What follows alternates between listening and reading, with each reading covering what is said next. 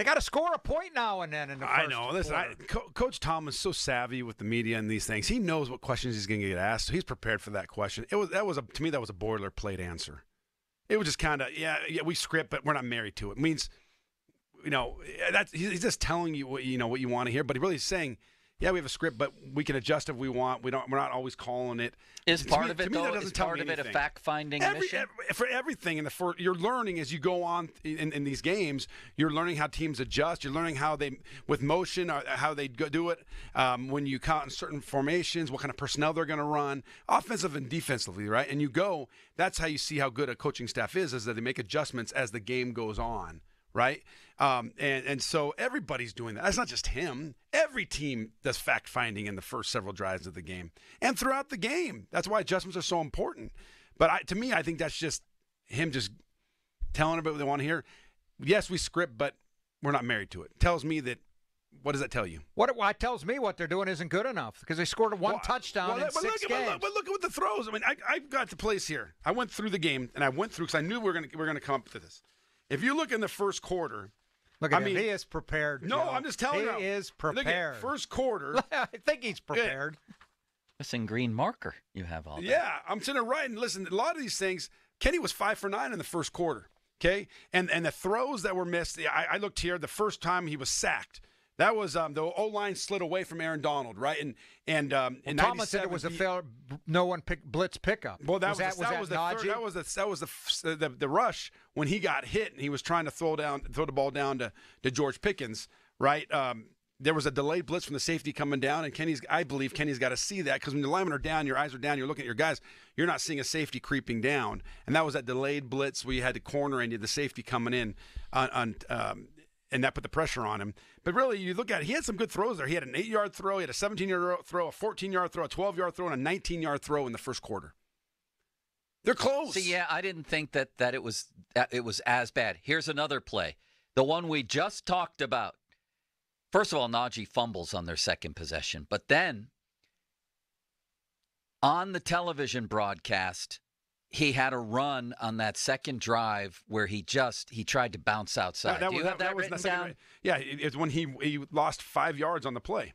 Right. It was 2nd and 4 at the minus 42, or at the plus 42, excuse me. Right. The Rams' 42-yard line, and Najee bounced the ball, and he didn't follow his blockers. He bounced the ball, Ron. He bounced it. So here's the thing. You think about it, right? They just had a 17-yard throw from Kenny Pickett to George Pickens. It's not as simple as everybody thinks, right? It's not just putting blame. There's a lot of things. I agree with every syllable you just said. And then on their third drive, they had a 1st and goal at the Rams' 8 that was wiped out by the Pickens crackback. So that's 3 drives, 2 of which they actually moved it. I think they're doing much better than people think. It's boneheaded plays. Guys got to stop getting personal foul calls and these whatever you want to call them, the penalties. Taunting. Yeah, whatever those are. They got to stop getting those calls. It's hurting their offense, and holding penalties hurt you. Sacks hurt you. They've got to do a better job of eliminating mistakes, and Kenny Pickett's talked about that, but I think they're much closer. As I dissect the film and I go over the play-by-play, they're much closer than people think. It's not as simple. Yes, and then the last drive of the half, they were moving it again. Nice back shoulder throw to Pickens, and then Pickens went alligator arms like Folsey when it's time to pick up the check at a restaurant. Now listen, people can say, well, Kenny threw it into. There were 3 guys in that area. Restaurant with me, right? There were 3 defenders in that area, right? So George Pickens, but still, he did short arm that catch. He backed short off, and he got up and pointed at the guy like he knew he was coming. Oh, there's no question he did that. That's not Kenny's fault, right? And then the next play, he had an incomplete pass. There's a short little incomplete pass. They don't have here who he threw it to. I can't remember who it was. Intentional grounding, Ken. Yeah, intentional grounding. So he was rushed.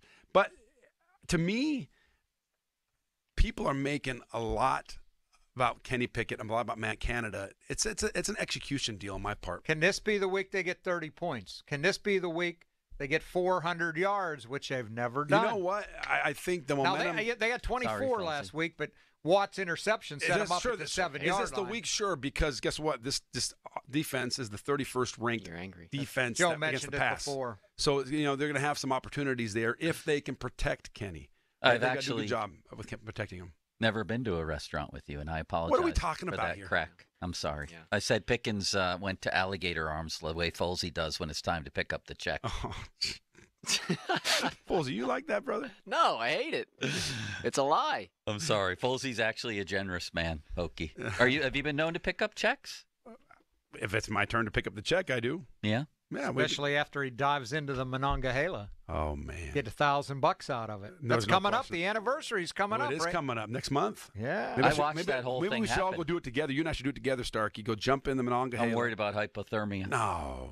Yeah. Here's the thing you understand. When it's 15 degrees outside, the water's actually warmer. So when you jump in the water, Hokie, if I hear one more sniffle out of you, I'm going to fine you $1,001. No, but listen, the reality is this. They're close. And it's not as simple. I don't think it's all Kenny. There is blame there with Kenny. There's blame with offensive line. I think there's blame with the receivers getting penalties and drops. I think if they tighten up, it's much better than people think.